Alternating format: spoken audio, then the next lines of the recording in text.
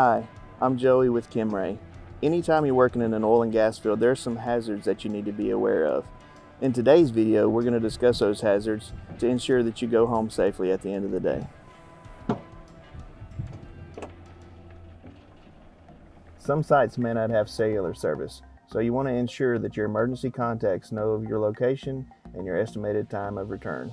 You'll need to have been granted permission by the operating company and have completed their safety training requirements. Before exiting the truck, you're going to want to make sure you do a few important things.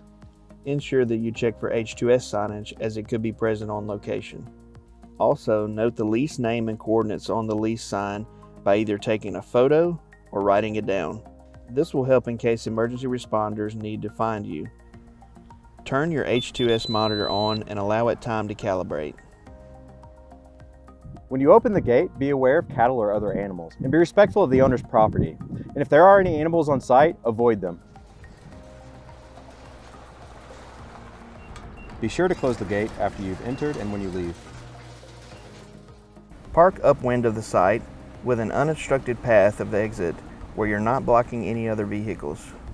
Make sure that everyone is wearing the appropriate PPE, hard hat, safety glasses, FR clothing, and safety footwear. Some locations require hearing protection.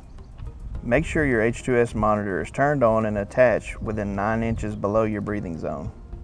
Conduct a tailgate safety meeting and go through your company's safety checklist. In this meeting, you need to identify primary and secondary muster points upwind of the site, as well as weather considerations. Always use the walkways, never step on the berm.